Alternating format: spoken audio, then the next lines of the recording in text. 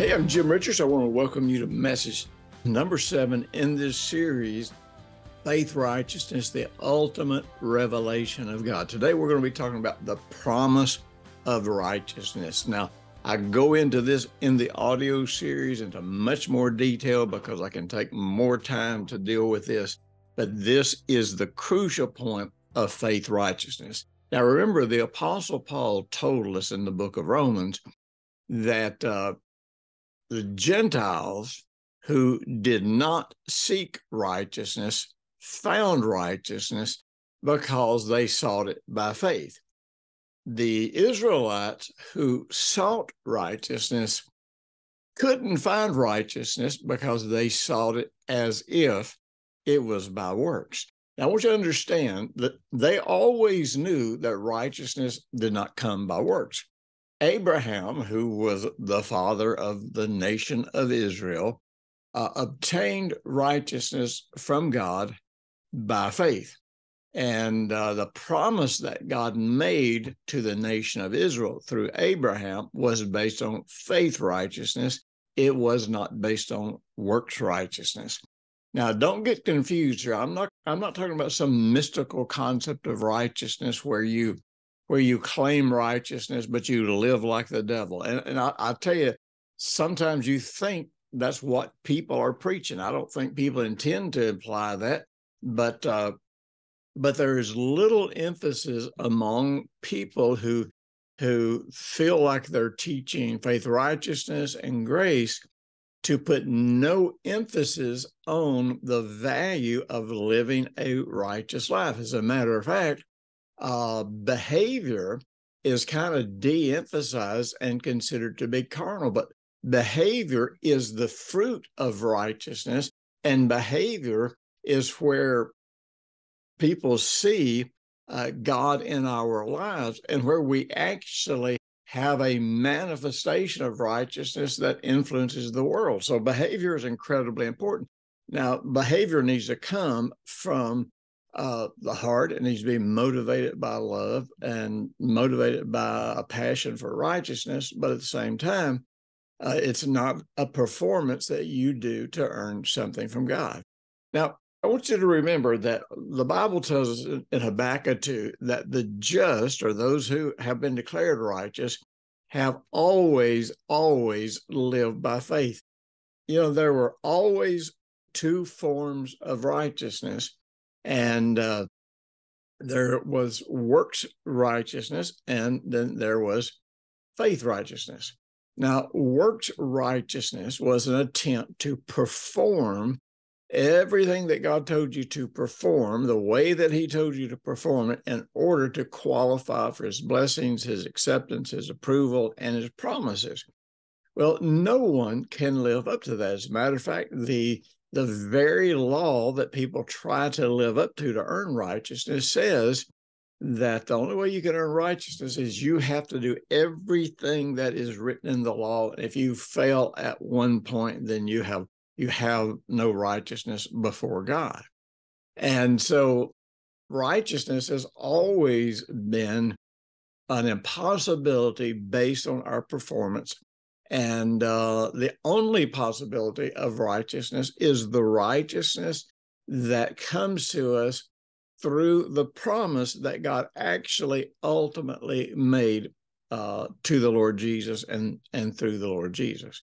But all through the Old Testament, people lived in righteousness because they received righteousness, or they experienced righteousness as a result of faith.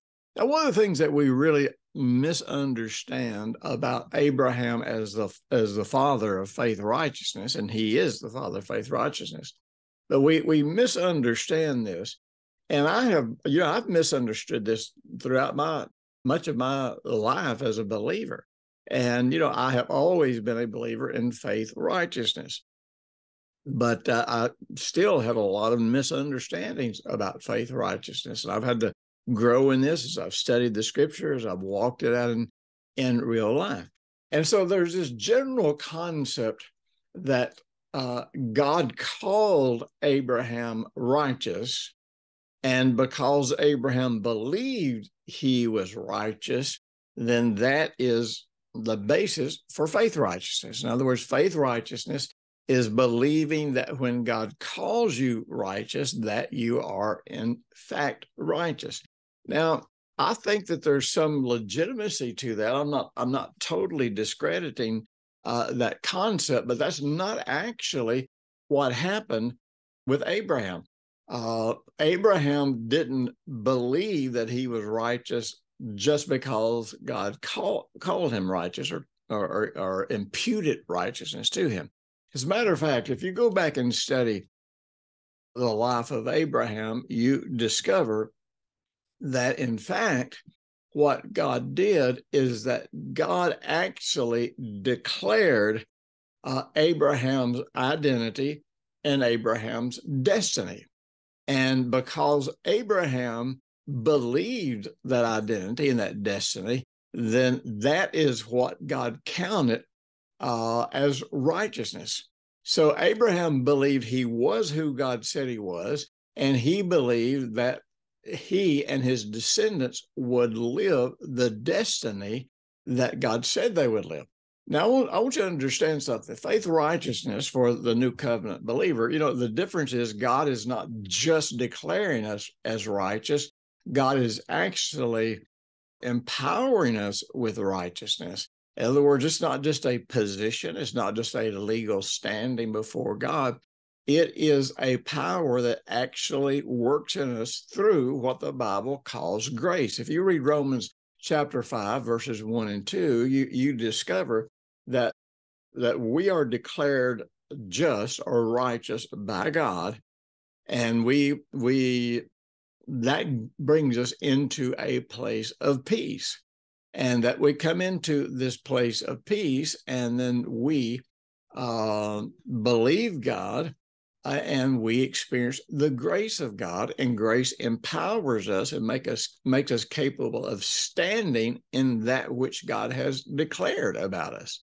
So there's this whole continuum that starts with being declared as being righteous, that moves all the way into sanctification, which is the experience of righteousness, which moves into glorification, which is the expression of righteousness in our life. It's a continuum. It doesn't just end with the idea that, okay, we have been declared righteous.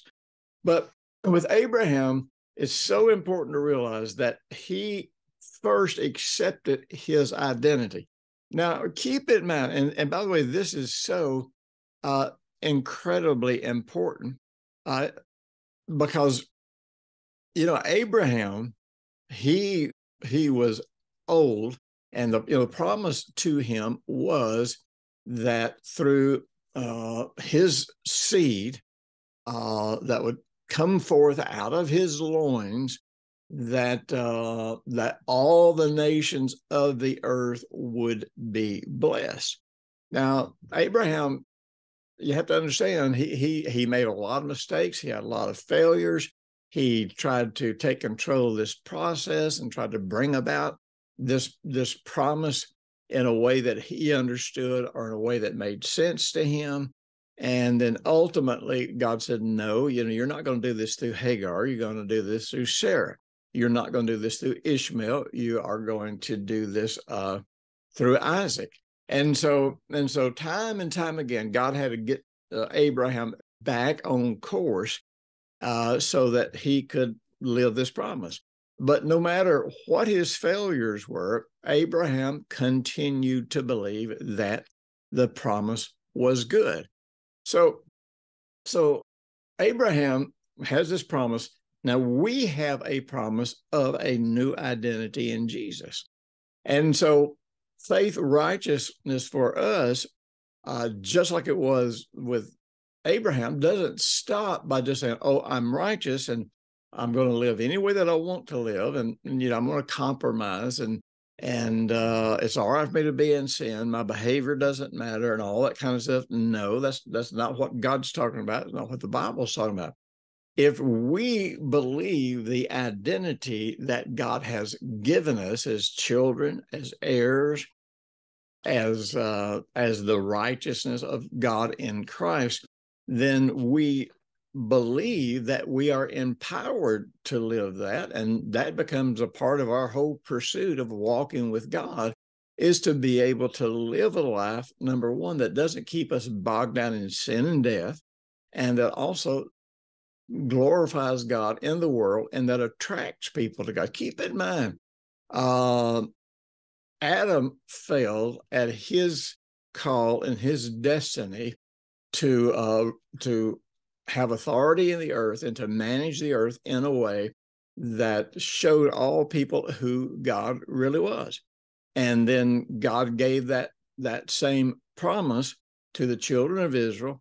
They failed at it, and instead of becoming a house of prayer for all the nations of the earth, they sought to dominate the world, and they thought they had superiority to the rest of the world because God had chosen them.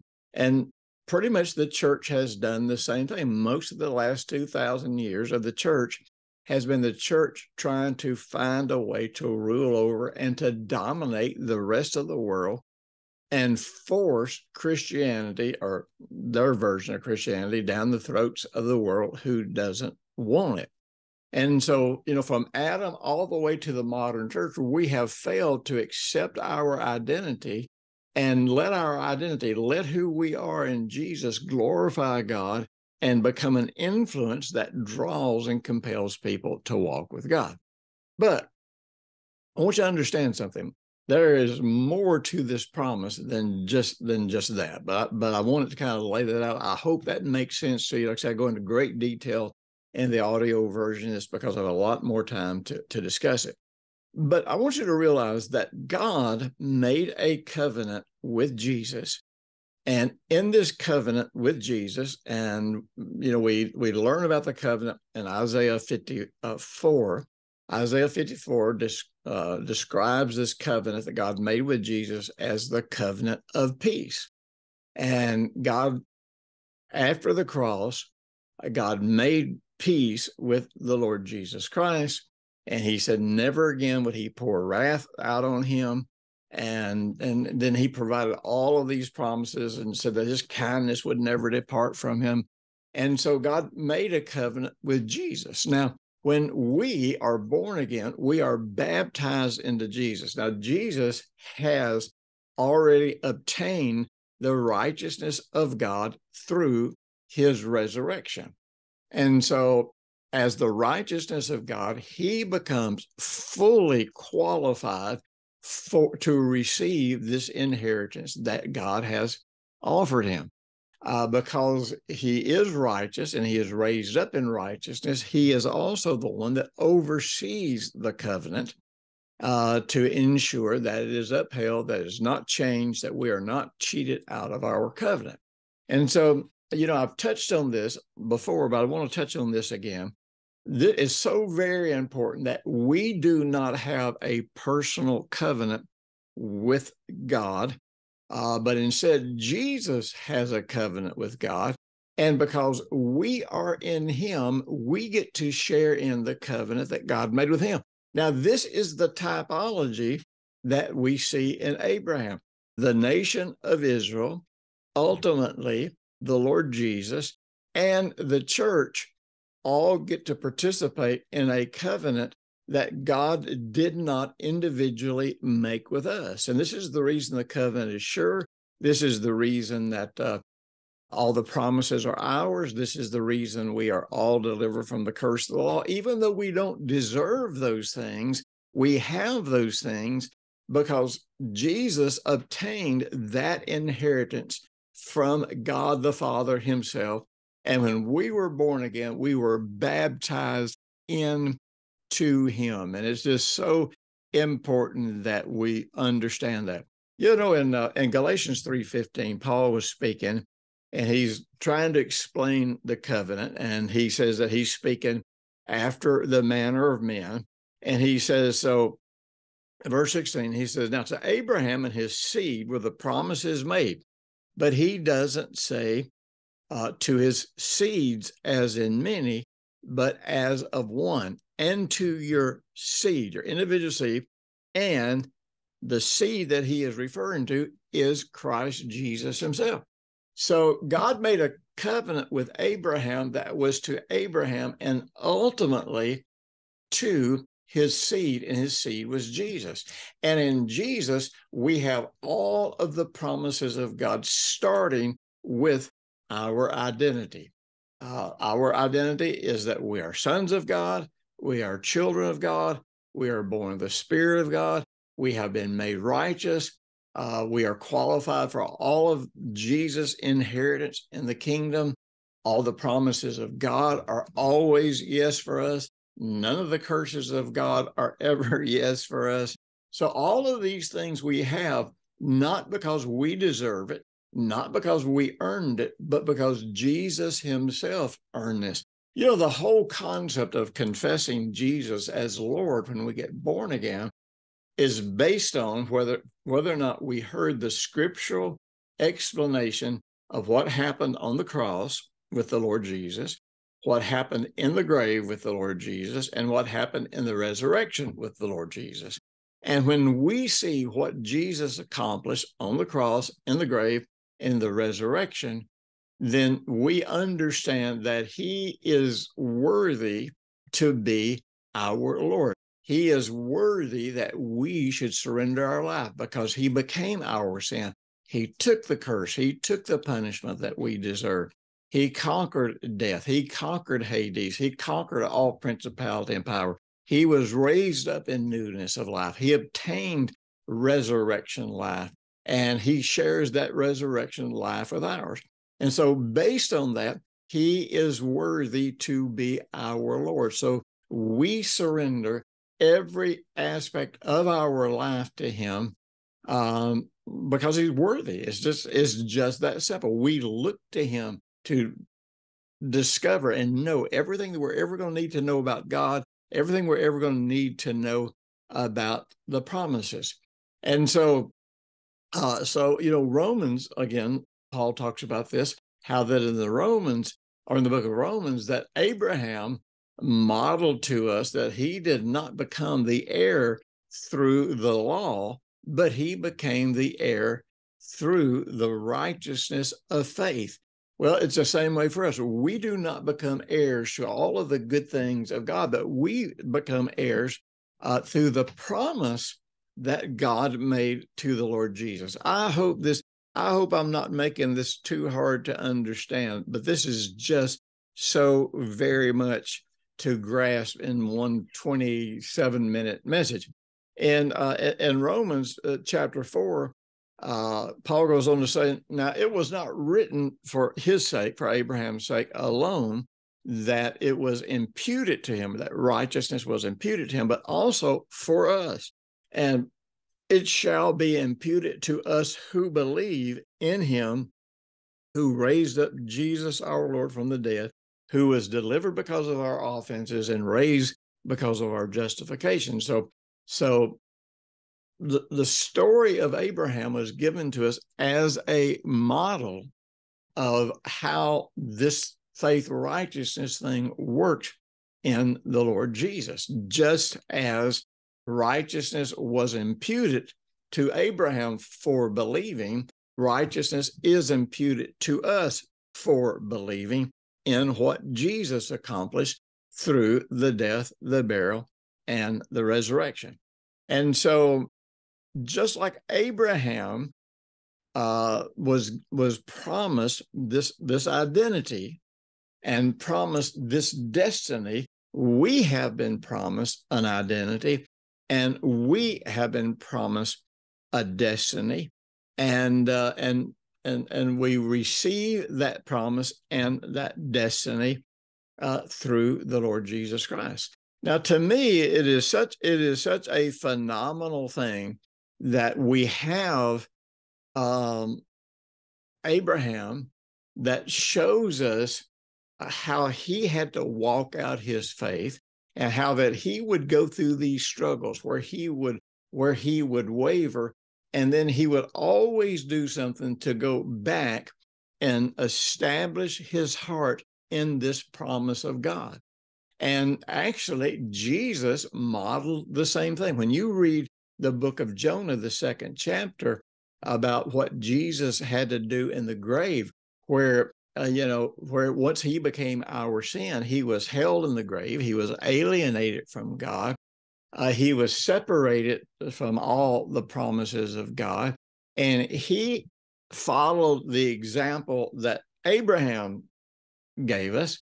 And then we look at Abraham and we look at Jesus, and we realize that whenever our identity, whenever our righteousness is challenged, that we do the same thing that Abraham did, and we do the same thing that Jesus did.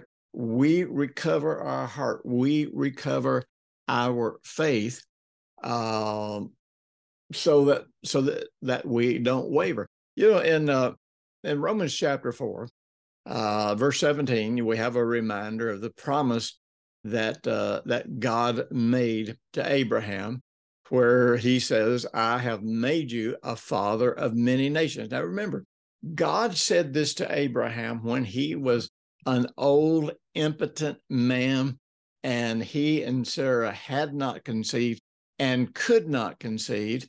But he says, "I have made you the father of many nations." In fact, he changed his name. One of the things that I think is so incredible, and God may share this with you if you seek this with him, but the Bible tells us that when we came to Jesus, he gave us a stone with a name on it. It's a new name, and we have a new name with God. And like Abraham, his name was Abraham, and it was, Abram, and it was changed to Abraham, which meant the father of many nations. And so it says that I have made you the father of many nations in the presence of him whom he believed, who gives life to the dead and calls those things which do not exist as though they did. Now, I want you to understand something. God calls us righteous, and we may struggle with our righteousness. We may struggle with sin. Being free from sin does not mean that we never sin. Being free from sin means we are free from the power of sin. If we sin, it is not because sin has power over us. If we sin, it's because we are struggling in our faith. We are struggling in who we are and what we have through Jesus. And so Abraham had this promise of being the father of many nations, and he struggled. He made all of these bad decisions. And so even though his body was dead and it was a physical impossibility for him to bear a seed out of his own loins, and then of course ultimately through whom all the nations of the earth would be blessed. It's the same way with us. So many times it seems like living in this new identity is an impossibility. Now, this is not where you just want to say, "Okay, I'm going to walk around and confess that I'm righteous with no commitment to righteousness." The word confess is really interesting, because first of all, the word confess means to say the same thing. So it's a compound word. But the second aspect of that comes from the Greek word logos. So I need to be saying the same thing that the logos of God says. But a confession, if I'm saying the same thing, not only am I saying what God says about me, but I'm also believing it in my heart. My whole life, I've always taught that faith is always found in three places. It's found in the Word of God, it is found in our heart, and it is found in our mouth. Now, when you believe something in your heart, it changes your behavior. It changes your sense of identity. And when your sense of identity changes, then you experience grace, and you have the power to live in this thing that you believe in your heart. So in our hearts, like Abraham, we constantly have to go back. And when we waver, when we struggle, when our heart condemns us, when we get into unbelief, we have to go back and reconnect with God and reconnect with this promise about who we are and about what we have in Jesus. I think about all the things that Abraham did and all the things that God had Abraham to do to get him to recover his faith and to establish his heart and his identity. Stop and think about it. One of the times that Abraham was wavering, God called him outside of his tent and said, look up at the stars, count the stars. And, I can just imagine Abraham out there trying to count the stars. And I have a lot of funny stories that I tell about that. But the point was, as Abraham is trying to count these stars, God says, look, you can't count them. And he said, this is what your offspring shall be. It'll be like the multitude of the stars that fill the heavens. So Abraham went back. He looked at the stars. He reconnected to the promise of God. He did these things to inspire his heart to believe the truth about who he was and what he had. Another time God took Abraham, so like Abraham, pick you up a big handful of sand, count the grains of sand. And so Abraham's looking at the grains of sand. God is like, this is how your offspring shall be. So, we have to do many things, first and foremost, by connecting to God, and then God will show us ways to influence our heart to come back in touch with the promise that we are the righteousness of God in Christ. We are qualified for all the promises of God. The inheritance that God gave Jesus is ours. All that Jesus has is ours. And when we believe that in our heart, the great thing is it's going to change the way we live. It's going to change the way we treat people. It's going to change the influence that we have in the world around us. So I want you to understand that we have the promise of righteousness, but that promise was made to the Lord Jesus Christ. And the question is, do I want that righteousness? Do I just want the position? Do I just want the title? Do I just want to be declared righteous? Or do I really want to live a righteous life that affects the way I influence the world around me? I want to tell you something. God's called us to righteousness, not works righteousness, not performance righteousness, not righteousness that tries to earn something, but a righteousness that is a fruit of the Spirit of God working in our lives and in our heart. Something, I hope you'll go check out our website. I got thousands of free videos online. But also, I'd like for you to consider becoming a world changer with us. We are starting Bible schools all over the world with the intention of raising up 1 billion disciples unto the Lord Jesus Christ. You might want to consider becoming a world changer, financially helping us change the way the entire world sees God. Be sure and share this with people. If you're watching this on YouTube or other places that you can, be sure and like this so other people will get to hear this message.